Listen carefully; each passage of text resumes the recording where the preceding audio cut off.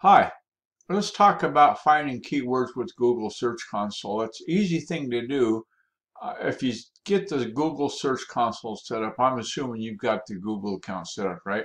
So having that done, you log into the tool, you click on Performance, you scroll down the page a little bit, and you're going to see the Queries tab. And then that shows you what the search query is that people are using to find your page.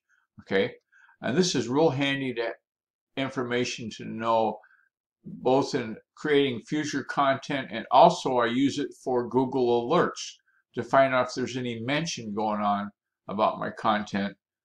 Like the other day, I found out there was mention being made about the way I was implementing searches for the scanner that I use for making picture scans. I hope that you find this useful and you can give that a go. It's a wrap.